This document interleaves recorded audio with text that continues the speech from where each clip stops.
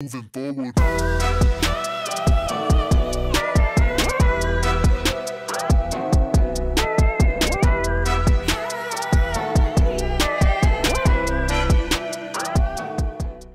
Right now, a future president could be running as a local candidate on your ballot. This person is vying to represent you, your family, and your community. Do you know what they are and what they stand for? Vote411.org is your tool for accurate and unbiased, up-to-the-minute election information on the candidates running in local races. Just enter your address to get started. Your vote is your power, the power to decide who represents you in 2022 and beyond. Get online, get the facts, and make your voice heard on Election Day.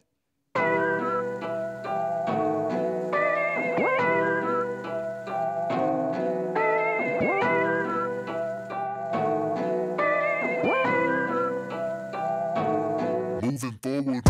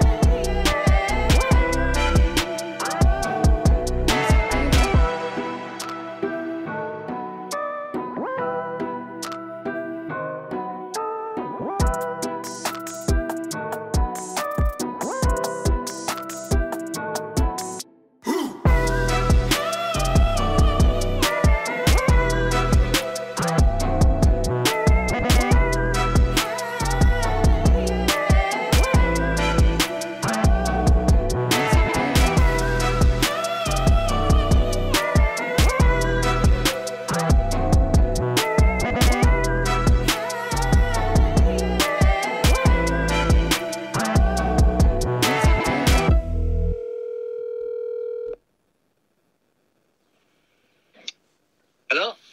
Aloha, Ken. Aloha. How are you today? Not too bad. It's kind of overcast over here, which is kind of good, so. Shoots. What's it like in Haiku? Just another day. Beautiful for all the eye can see. So. I don't know. I got a good view up here. I staying with a friend while I finding a place, so. Oh, yeah? Yeah. Are you trying to find it on Maui still, or? I try to move Makawao. Stay closer where my grandparents from. Oh, right on. Yeah. Well, let's dig right into it, bruh. Okay. So, for those listening at home who don't know who you are, please state your name and what office you're running for. Aloha, everybody. My name is Ken Farm. I'm running for House District 28. Right on. So we're doing a little educational part with these talk stories. We want all the voters and listeners to know what your office does. So could you please explain what the office you're running for does? So in the legislative, so we have, three different branches, right? We have the judiciary, we have the executive, which is the governor's office, and you have the legislative, which is where the House and Senate are. And basically what they do is they create bills that may become laws. They set a lot of the policy and the direction for which the state should go in the different committees that they have. Then once that's done, it goes to the governor. If the governor signs it, it becomes law. So things like budget, different departments.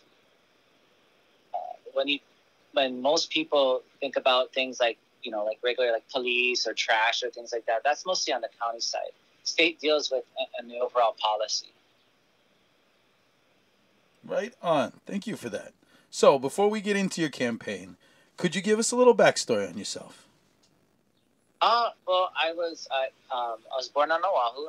I was born in Kapiolani, but I grew up on the Big Island. So I live in Kona. I went to public school all the way through. Went off to University of Hawaii Hilo. Got a degree over there. Did some things around. Then went to Oahu. Worked odd and end things, and just stayed in town on Oahu. do some substitute teaching, some other things in mental health, minor consulting work, but that's pretty much it. Just a regular local boy. Right on. So let's get right to it. What are the biggest parts of your campaign that you'd like to express to the people? Well, one of the biggest parts of the campaign I like to express to them, especially because, you know, the area that we have encompasses Chinatown, part of Alewa Heights, and the area called Lower Kalihi, where the Iwala area is. And one of the things that I always bring up is that we need to address the mental health issue in terms of homelessness, but also how do we go about having the right premises so that we can identify the problems properly and start to develop the policies that will create the proper interventions. The next thing, and this is mostly a county level type of thing, but the state, you know, can definitely have some influence, is recruitment of police officers and the police presence that's around, and also the training of those police officers. Currently, there's about, on Oahu, for example, there's about 300 officers that are leaving and about 50 of them to fill the spot. I'm sure that some of those metrics are the same on the other islands, but that is something where we talk about public safety. You know, that's the, you know, especially here on Oahu, that's one of the biggest things. As you've seen a lot of dealing with crime, a lot of issues with mental health. And because we're not doing it properly, we're seeing a lot of the results of that. But also looking at affordable housing too, like real, true affordable housing. Mostly I bias toward long-term rentals more than owning, because when you have to own or getting through that process, a lot of it is, you know, the 20 or 5% down plus the private mortgage insurance and, you know, the debt to income ratio for people to qualify. But long-term rentals and rentals, you can almost immediately house people. Right on. So, big question I'm asking everyone to give back to the community is, what do you think the people should be doing right now to help support your district? Are you talking about the voters in the area? Well, voters, not just the voters, but maybe even some of the people listening who may not vote or could be voting yet. Well, you know, a lot of you can have all the money in the world in a campaign, but if you don't have voter support, it means absolutely nothing. You know, you look at the candidate that you align with the most, you ask the right questions, but also try to get a feel for what they've done before. So for me, I'm the chair for the neighborhood board for Kalihi Palama. The other islands don't have those, but over here, there's 33 boards. And for the area that I have is pretty much from School Street all the way down. The left and right limits are the river going down by Chinatown and Middle Street, pretty much. Middle Street for the neighborhood board, and also Sand Island. So what I always try to do is try to keep my community informed, but also educate them when it comes to what level of government that, you know, if you have a certain, you know, grievance or so, you want to make sure you're talking to the proper level of government. So if we're talking about like roads, potholes and things like that, those are more of a county issue. If we're talking about things where it's, you know, the community colleges or other things like that, that's more at the state level. So it's trying to get them educated to know some of those things, but also how they can go ahead and allow themselves to just feel more confident when it comes to talking to elected officials. COVID, I've been more looking at just getting people to understand the programs out there, because we haven't done a really good job of doing that in terms of outreach. You can be on the internet, that's a form of outreach, but then how do you reach people who may not have digital access? We talked about broadband, that's a big issue. But also the digital literacy of how does it, where you have people who don't know how to use Zoom, you have people who don't know how to use WebEx. Yet we set a lot of the policies where we're thinking we're getting that outreach, but if they don't know how to use those things, then we're not really, you know, utilizing where it is. So I'm a kind of a creative person when it comes to that. So for example, there was a federal program where there was about $50 off broadband. It's still around. It was called the EBB, Emergency Broadband Benefit, and this was in the first CARES Act during COVID. And most of the outreach were done on the internet, but in places like my community, I was trying to find ways to reach them outside. So non-internet outreach is what I would call it, to get people to sign up for these types of things so they know. But that's still a big point too, is how do we get outreach out there? How do we get people to feel more comfortable talking to their elected officials? And when they come to them, they come to the right department or office. So there's a little bit of education there. Hopefully that answers your question. It does. I've actually been talking to a lot of candidates about that very point. That's why I'm asking all of you, even if it's you guys running in the same seat, same office or anything. It's just trying to like massage the idea of this is what this guy does. This is what this lady does. This is what So you know who to talk to when you have a question or you have a problem that you need answered or fixed. And I think that really helps dispel the boogeyman factor of government sometimes, because everybody's kind of coming to this headcanon as of late of there's just this magical them that runs the government that we're fighting every day, when it's really just us and apathy conflicting with our ability to interact with each other. There's part of that, but I think that, there's that also where there's like, there's this, they just call it the government, right? So many times in neighborhood boards, people will come up and mention what their grievances are, but they'll mention it to the wrong department or something that may be federal, right? Mm-hmm. Thinking that they can go ahead about doing something. And, you're just trying to educate them, as much as possible on those. The other thing I like educating people on is when we talk about affordable housing and what that actually means in terms of definitions, and where terms like workforce, it's not just a term that we just, throw around and say, oh, everyone's a part of the workforce. That actually, in terms of housing, is a designated term that I try to get my community to understand. So, as we start to have more development, the question I want them to ask more than me is, how is this going to benefit the current members of the community who are living right now, as opposed to just adding more people in there? The current community, how does the current community benefit from this? Or will they be able to benefit from the new housings that are being built? Right on. So, we've got a few more minutes left here. Are there any bigger points you'd like to elaborate on that you think your constituents need to hear? You know what? I'm an open book when it comes to things. I like talking about policy. I like to ask questions a lot, and the reason I do that is because I like to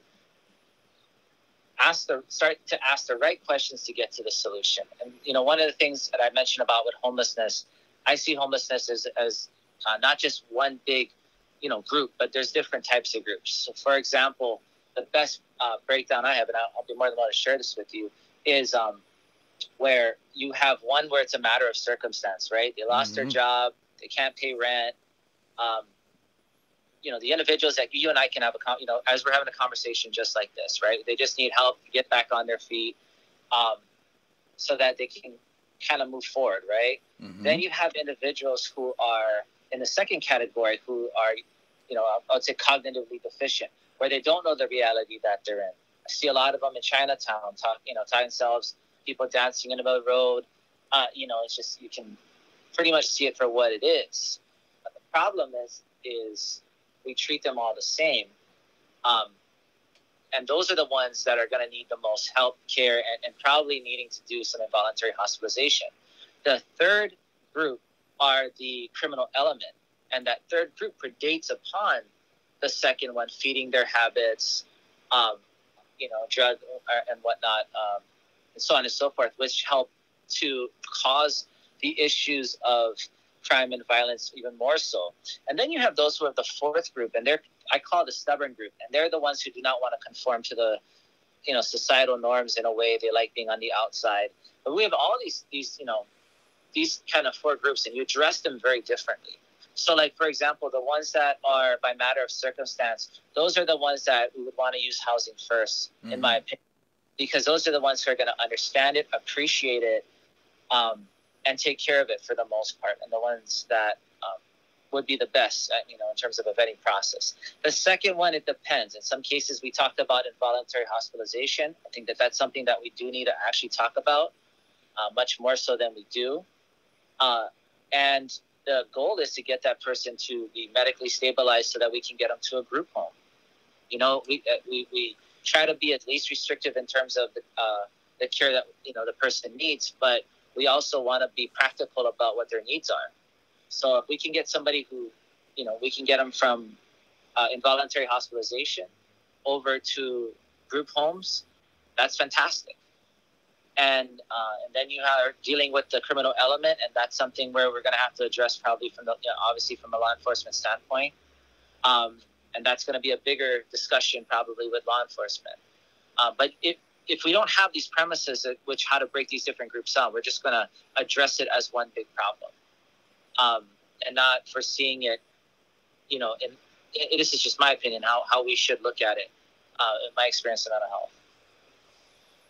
Right on. As someone who's worked in veteran homelessness for almost a decade, I appreciate your understanding of the different groups and facets of their life and what effects they have on each other and on themselves. Because that's knowing each situation is very important, and it's very, very respectful to those who are in that homelessness scenario. So can I add something to that if you don't mind? Yeah, absolutely. About veterans. So and also too is so on the veteran side, because I'm working with this group now, trying to get something done in Chinatown, is where we work on discharges. How do we upgrade discharges? So individuals that have served, past members of the uniformed services, a lot of people who are outside in the civilian world don't know this, but those discharges will follow you, and it will determine the level of care and services that you may have. Mm-hmm. But if we're able to help them with the discharging, and that's there's different forms depending on what area you served in. It goes to a different department out in DC. Mm-hmm. But that has a tremendous effect in terms of what services that can be allocated. There's access, all those things that help save money, even from the state side, because the responsibility falls upon, like, if the person was, a past member of the uniformed services over to the VA or some level of service like that. So I just wanted to bring that up. So. Right on. Well, I'd like to ask you if you'd like to come back in about 30 days. I'd love to be able to unravel these subjects a little more with you when we have more time. Yeah, that's fine with me. Right on, bro. So, what's the best way everyone can follow, support, and interact with your campaign? So right now, because I'm still in the beginning stages of it, it's Ken Farm. So it's Ken Farm for House at gmail.com. That's the one that's the email that I'm using for the campaign. So if people wanted to ask me questions, or they wanted me to go, deeper in terms of that. I'm more of a talker than more of a writer. I mean, I can write, but I like being able to interact with groups. That's always been fun to me. And I think that it gets the point across a little better than trying to write a novel in some cases. Oh, absolutely. Absolutely. So is there anything else you'd like to say before we go today? You've got a couple extra minutes, and I want to make sure everybody gets even time. Yeah, I want people to understand that, there's a lot of programs that are out there, but what are we doing and actually to do the outreach? And what I mean by outreach is, how do we get to people who may not have the internet? How do we get people, when it comes to broadband, and not just in town, but also from the larger statewide? Because when we have these state and federal programs that are there and nobody uses it, it's just a waste of money. So then how do we get that outreach out there? I'll close with that. Right on, bro. Well, mahalo for joining me today, and I look forward to going a little more in depth with you about your campaign and the programs you have in mind, and just thank you for your mana'o today. Yeah, thank you. No worries, man. Appreciate it.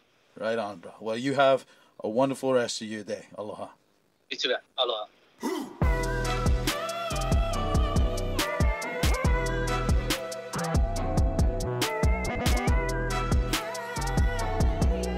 Rabbit Holes is a Manava Cow production. This episode was produced by Kawika Hoke and Sarah Rodriguez. Make sure to subscribe and follow on your favorite podcast platforms to add our weekly episodes to your queue.